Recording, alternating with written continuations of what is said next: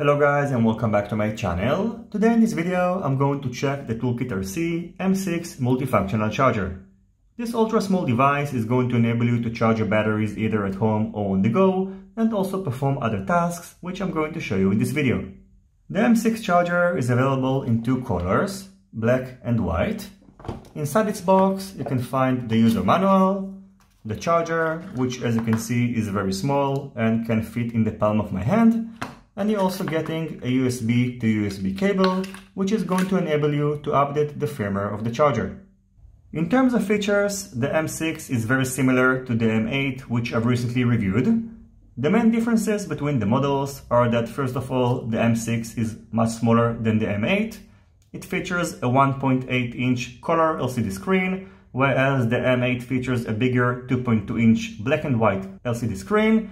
And just like the M8, the screen of the M6 is not a touchscreen, and operating the charger is done using these capacitive buttons.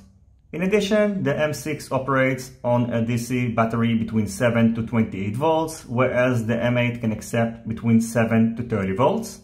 The M6 charger supports LiPo batteries between 2 to 6 cells, whereas the M8 charger supports LiPo batteries between 2 to 8 cells. And finally, the maximum charging power of the M6 is 150 watts or 10 amperes, and the maximum charging power of the M8 is 15 amperes or 300 watts.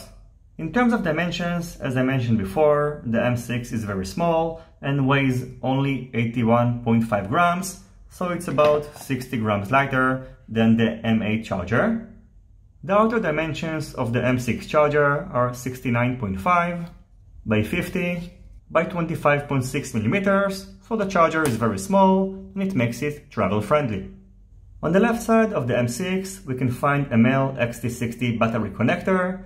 The supported voltage is between 7 to 28 volts.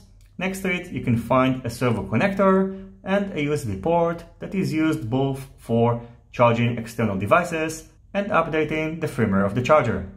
On the right side of the charger we can find the output ports, so over here you can find a balance plug that supports up to 6 cells, and next to it a male XT60 connector.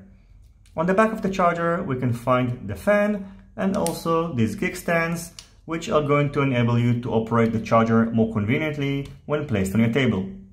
After connecting a battery, the charger is going to be turned on and you're going to get to this main menu.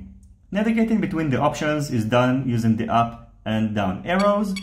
If you'd like to select an option, you need to press the run button, and if you want to go back, you need to press the button on the top. Overall, these buttons perform okay, but sometimes there are some glitches. The main function that you are probably going to use the most is the charger option. Inside you can define 3 profiles. So for example, if you'd like to add a new battery, you just need to press the OK button. And if you'd like to delete this profile, you will need to long press it.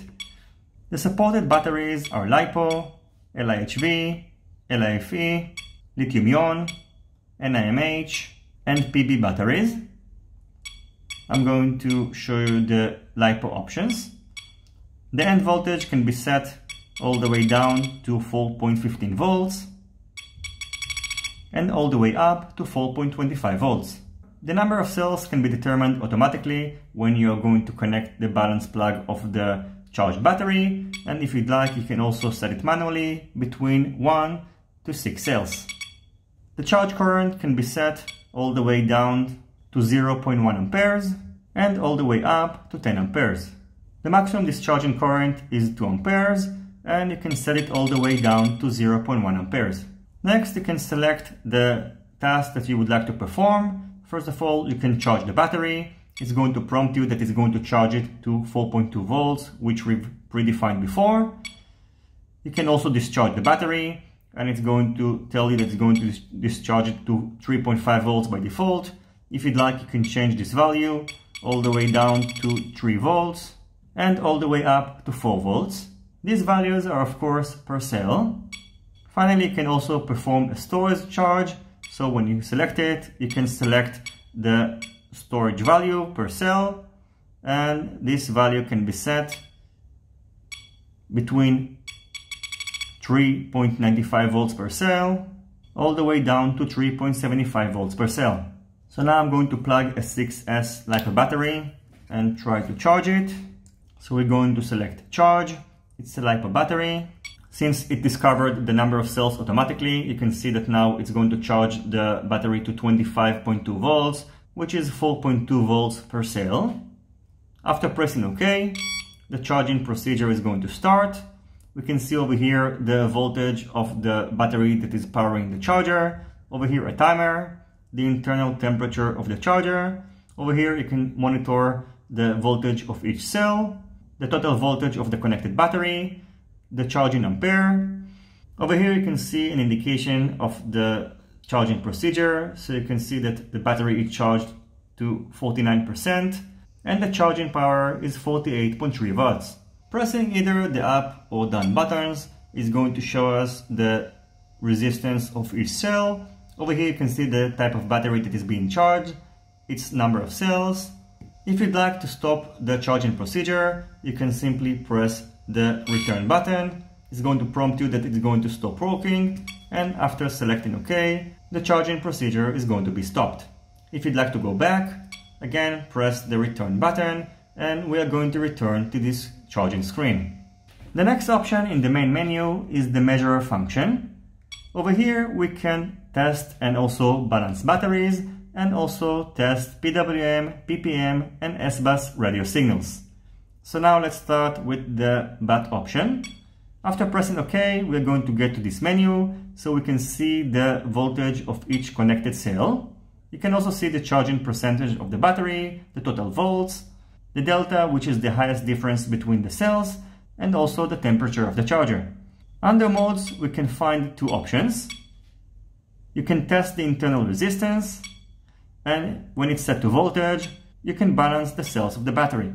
The next options are PWM, PPM, and SBUS, and these are going to enable you to test the appropriate signals.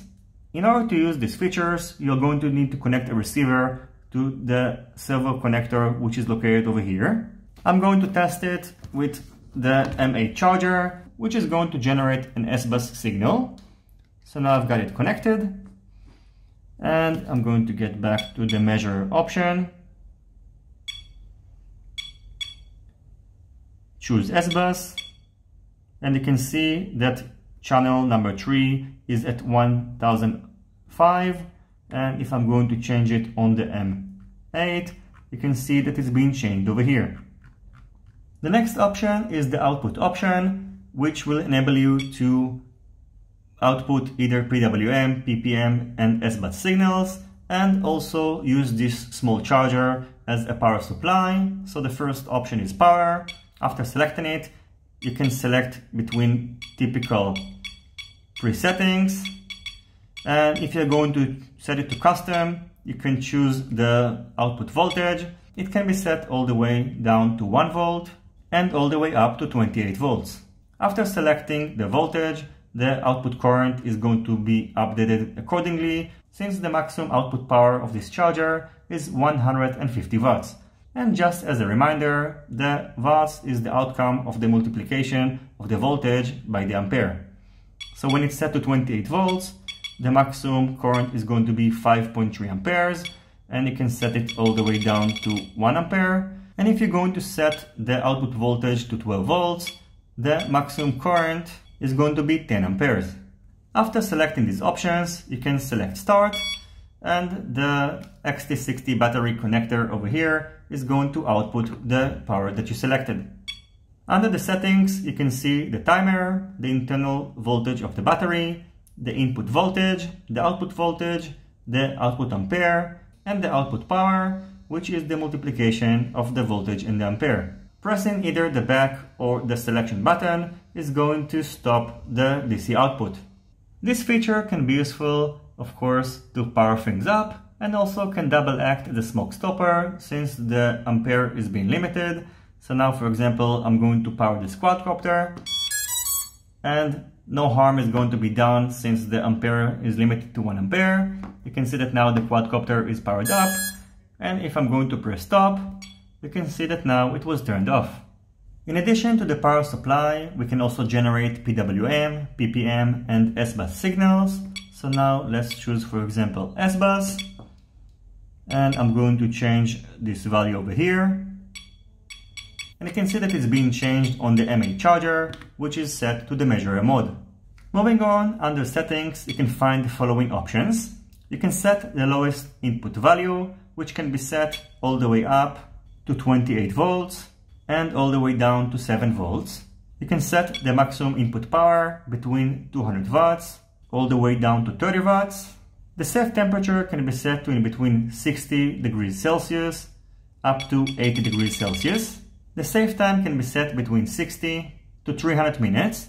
And if you'd like, you can also turn this option off. The discharge mode can be either set to internal or to recycle. If it's going to be set to internal, it's going to use its internal resistors in order to discharge the connected battery. And if it's going to be set to recycle, the amount of power that is going to be drawn from the connected battery is going to be returned to the battery which powers the charger. Next, you can set the idle beep to 1 to up to 30 minutes. And if you'd like, you can also turn this feature off. If it's going to be set, for example, to 1 minute, after 1 minute that the charger is not going to be in use, it's going to start alerting you. Next, you can set the SBUS value. By default, it's set to with. You can set the backlight of the charger. So now the screen is practically off and the maximum value is 10. You can also change the tone of the buzzer. Now I'm going to turn it off, so we finally got rid of it. You can set the theme style. The default one is the dark mode, and if you'd like, you can also change it to this option. Next, you can set the language, so you can change between the following options.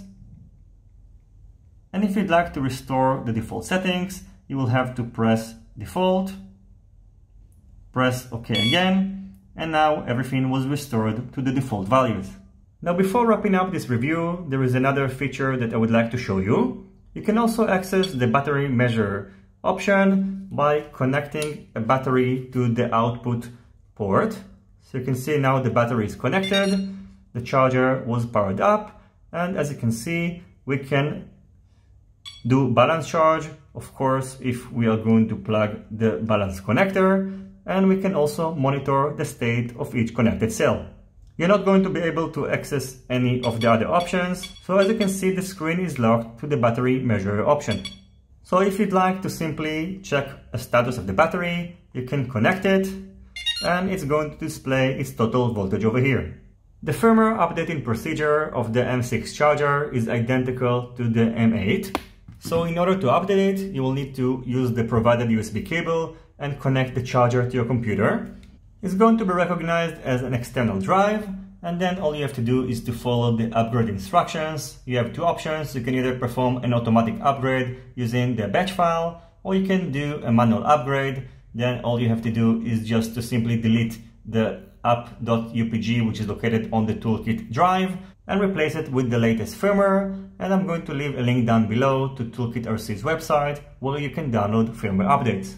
Now, by the way, in my experience, this upgrading procedure only works on a PC, as I tried it on my Mac and the charger wasn't recognized as an external drive.